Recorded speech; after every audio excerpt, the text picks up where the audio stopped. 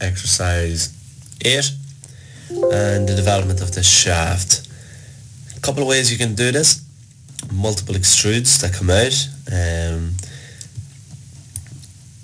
but the way we're going to look at it is a revolve. Now the revolve at the start is initially a little bit hard to set up, but then once you have it, you've got great control over the part and very quickly can update it quite easily as well. You can see here Julian Harding is very good. There's a lot of stuff on his website that you can follow through. Kind of gives you the steps that we're covering here. I've done a video on cosmetic threading, material and mass properties, so you can see them later. We'll just look at the revolve and the extrude very quickly. Into SOLIDWORKS, so we're looking at revolve. So I didn't mean to click on that. We're going to start a sketch for that, and we'll do it in the front plane.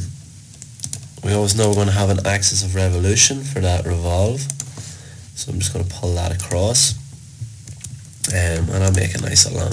It's just going to be my center axis. We always know with a revolve we try and just do half of it because we can swing it round, so we need to do the top half, and if you imagine doing a section view of that, we can slice it in half and just draw the top. We take it out, and when we look at that, ignoring the chamfers, it's a lot of kind of rectangular shapes. So that's literally what I'm going to do, is I'm going to start sketching corner rectangles.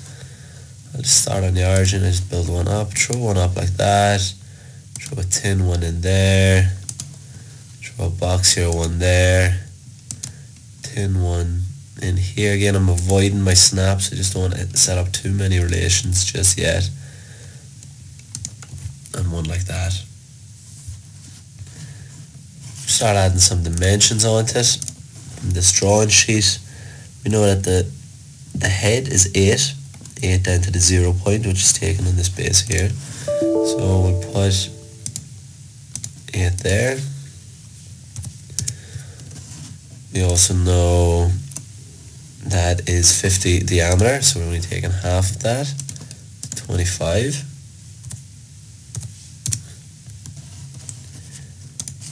In here we've got a distance of 3, reference from the 0 point, so gap of 3, height of 19, which is the diameter, so we've got to take the radius.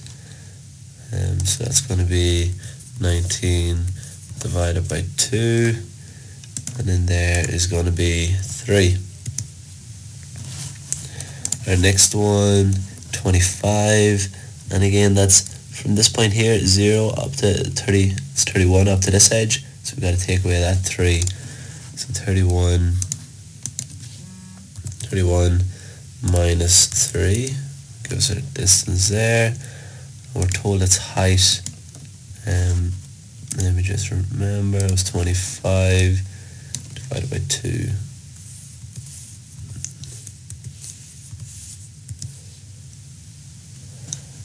Okay. In the gap again, 31, then 34, so it's gap 3 there. Just put that in, 3. And its height, 14, so 7. And the last bit, it's 82 from here to here, so you got to measure that. 82. 82, and then this one's height M20, so it's 10. And again, there's some good notes on understanding them codes. So we have that there. We can go and revolve it, swing it around. That's our axis of revolution, full 360. Then we just got to give it the box that we're adding in, and we've got that there. So we'll finish it off in the next video, but we've got that kind of a boxy shape which looks good. Also note that my thing has been in inches the whole time. You obviously will be in millimeters, but yeah, we're looking good.